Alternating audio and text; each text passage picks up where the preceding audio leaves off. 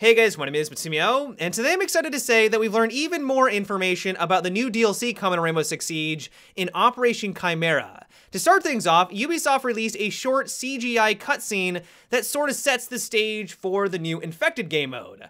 What I was not expecting though was how much effort they put into the CGI trailer and how incredible it looks. It features Ash, Tachanka, and Thermite and has more character development between all of them than the last 2 years of Rainbow Six Siege. I don't know about you guys, but this really reinforces my stance that I would love for Ubisoft to create short little mini campaigns in the future. It might be asking a bit too much for them to release a full single player, like 8-hour campaign. That might be a bit too much. But if they were able to give us bite-sized mini campaigns that told the story of these operators and the interactions between them so that we did get character development, we learn more about them, that sounds absolutely incredible. And while I realize that that would be a very big investment on Ubisoft to make, they're already showing that with this new upcoming DLC, that they're going all in. I don't think any of us were expecting to have a full-blown CGI cutscene like this, and there might be more. Because there's 3 different maps, maybe this is just the introduction, maybe after the first map you complete it, you get another cutscene, and then it progresses and it tells its own little story.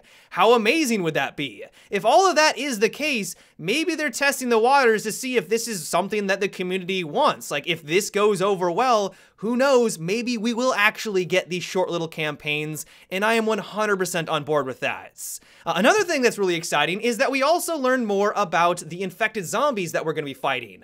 The first one is called a grunt, which I imagine is going to be the most common. The twist on it, compared to all of the other slow-moving zombies in every other video game, is that as soon as the parasite, which is controlling the host, as soon as it realizes that you're nearby, it's gonna armor up and make it harder for you to take it out. And so if you go in making a lot of ruckus, you're gonna have a harder time taking out the specific infected. The second one is called a breacher. They're gonna be very agile, moving around the map very quickly, and their entire job is to blow things up. Either it's going to be walls that are adjacent to them, which opens up other flanking routes for the other infected to try to swarm you. This includes normally undestructible walls, so if you reinforce something, it's not gonna matter, it seems, if a breacher is nearby, or if they get lucky enough and you don't spot them, to detonate directly next to you and deal a lot of damage. To assist them with this, we have the third infected type called rooters. Now, their entire job is to send out coral spikes from the ground to injure and immobilize their targets. And so I'm guessing their entire design is that if you get stuck by one of these spikes, either you're going to be slowed down significantly, kind of like a lesion trap, or you can't move whatsoever until you take out that specific zombie.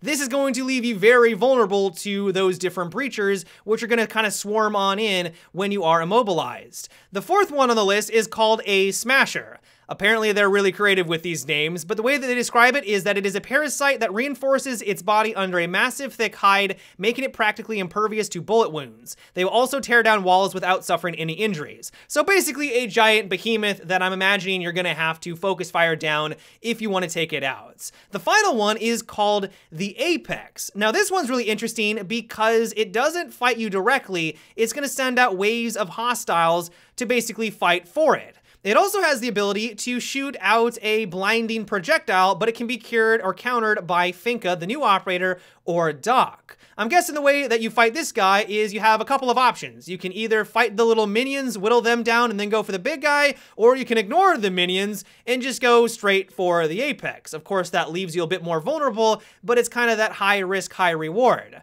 This also gives us a hint as to what Finka is going to be capable of. We already know that one of the new operators is going to have access to some sort of nanobots that they can give to teammates to give them some sort of buff or heal. There was a leak a while back that stated one of the operators is going to be able to give out this nanotechnology to their teammates that will heal them, give them faster run speed, and also reduce their recoil for a short period of time. And so the fact that this description says that Doc and Finka are able to cure whatever this blinding effect is really makes me think that she is basically going to be an offensive doctor with a little twist. Overall, though, I'm really impressed by this variety. Going into it, when we first learned about the leak of a zombie mode, I just figured it would be fast and slow-moving zombies. That is clearly not the case whatsoever. The fact that they're going to be able to intermix this in different situations, you know, there's going to be grunts, maybe an Apex in the background, a smasher charges on through one of the doors, it's going to be chaos. And if they do it right, it's going to be a lot of fun. And so while I was reluctant at first, every time we learn more and more about it, it does look like this is going to be a fully fleshed out mode, and I cannot wait to get my hands on it. Another thing that we learned about recently is that we got another look at the two new operators, Finka and Lion. We got this nice back picture of the two of them, and the first thing that stuck out to me is that at least the one on the left, which I think is Lion, isn't going to be a 3-speed whatsoever. He looks more like a 2-armor and really a 3-armored operator. Now, what's also really interesting is that there was another leak. Now, it was a leak, so take it with a grain of salt, but the leak indicated that these two operators are not going to be offense and defense, but they're both going to be for the attacking team. Now, personally, I don't really like that decision because I've always liked the dynamic where the new season comes out and no matter what side you're on, you get to play with a new operator. I've always loved that.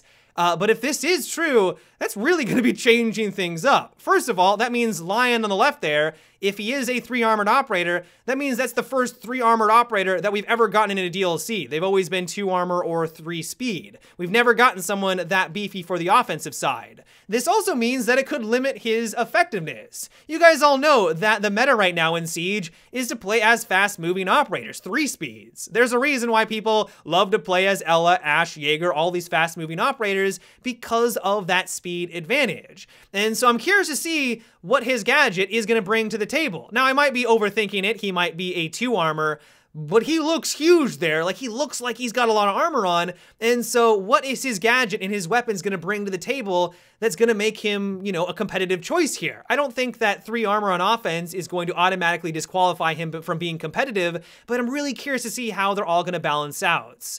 Overall, though, everything we've learned about these last couple of days has been really exciting, and I cannot wait to play this DLC. There are a few things that I have my reservations on. The fact that these might be 2 offensive operators is a little odd. I'm not really 100% sold on it, but the fact that it seems like they're really going all in with this DLC, especially with the CGI cutscenes, they're bringing in a lot of variety in the gameplay.